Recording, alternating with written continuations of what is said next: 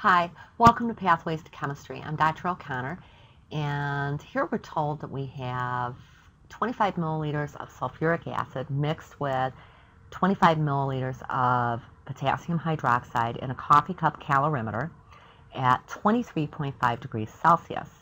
We're told the temperature rises to 30.17 degrees, and we're asked to calculate the enthalpy change, or delta H, of the reaction. Well, there are a few things that we need to do here. First, we need to write a balanced chemical equation, okay? So what we have is we have potassium hydroxide plus sulfuric acid, and that's going to produce potassium sulfate and water. So let's go ahead and balance this, and I think I need a 2 in front of the potassium hydroxide and a 2 in front of the water. So I'm all set there, okay? So now, the first thing I'm going to have to do is find the heat, okay, that's released, all right? So, and we know it's released because the temperature rises, so heat is released into the calorimeter. So the Q is going to be equal to the heat capacity of the solution times the mass of the solution times delta T. Now, we have to make a couple of assumptions here, okay? First, we have to assume that the total volume is the sum of the volumes. So that would be 25 and 25, which would be 50 milliliters. Next, we have to assume that the density of the solution is the same as the density of water, and the specific heat capacity of the solution is the same as that of water. So that's, let's see, for water we have 4.184 joules per degree Celsius per gram. Okay, so we'll just go ahead and put this over to the side for a moment. Okay, now the first thing I need to do is, I have my specific heat capacity of the solution. I have the delta T, or I can calculate that, right? So what do I need now? Well, I need the mass of the solution. So we can use the density and the volume to determine the mass. Remember, density is mass over volume. So then the mass then would be density times the volume.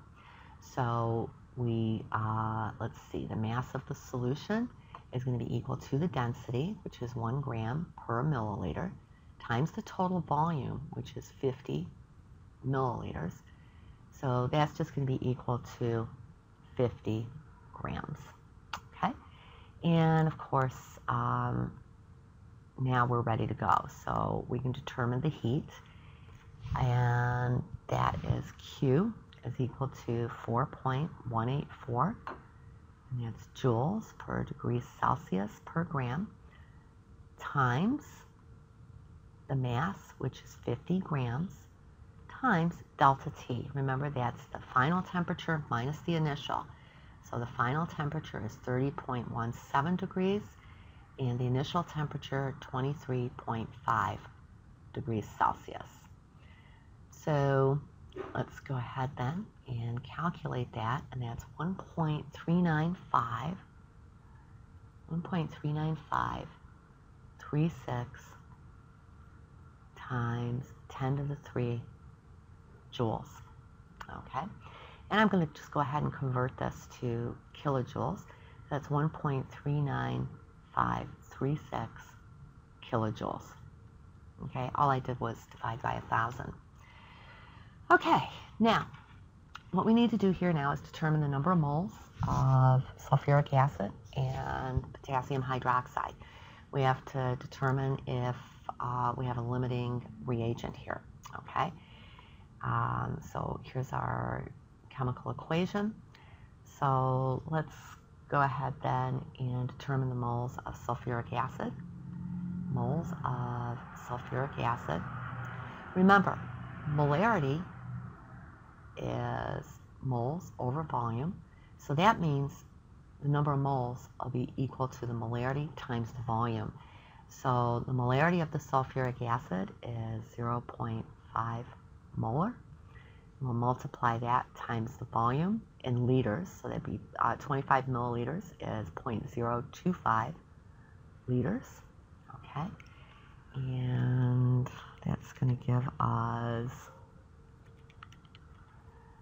0.0125 moles of sulfuric acid. So now let's find the moles of potassium hydroxide. And that was 1 molar times 0.025 liters. And that's just going to be 0.025 moles of potassium hydroxide. We can see here that these completely react, okay? They're, either one can be limiting, right? So in this case here, we can use either the sulfuric acid or the potassium hydroxide. So let's just go ahead and start with the sulfuric acid. So if we use the sulfuric acid, we already know the heat, okay? We calculated that over here.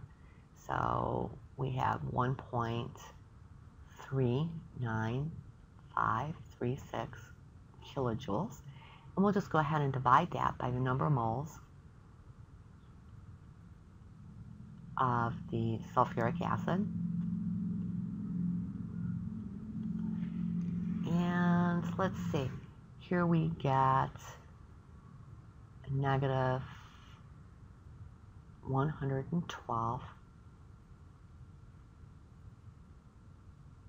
kilojoules per mole of sulfuric acid. And remember, that's negative, right? Because we know that heat is released. Okay, so we should have put our negative sign in here. So in the reaction, heat is released. We know that because of the temperature increase. Okay, so now let's go ahead and do the same here.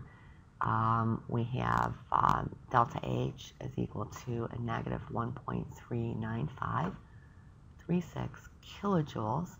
I like to keep a lot of digits so that I don't introduce too much error into my answer.